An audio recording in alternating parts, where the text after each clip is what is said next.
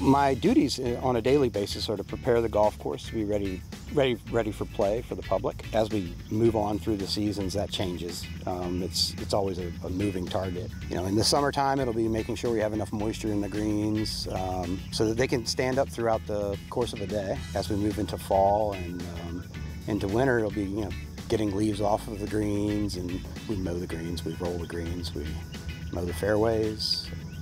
Every day you're injuring the grass when you're playing on it, right? Whether it be from cutting or from people walking over it.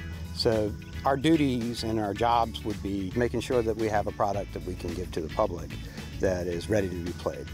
So working on a golf course, it provides you with instant gratification a lot of times. You can actually go out and do something and see the changes that you've made immediately. And then there's also, the long-term payoff. When you look at an area or a hole or whatever it may be, we need to thin some trees over on this side of the course so that more air and sunlight can get to a green. You do that one winter, and then the following spring you see that green functioning so much better because you've done something to create that, and that's more of the long-term payoff that you get. So there are 9 golf courses in Frederick County, and they're all very good quality golf courses offering a lot of different experiences for golfers. Come out and play golf in Frederick County. We've got great golf courses, all different skill levels and all different price points.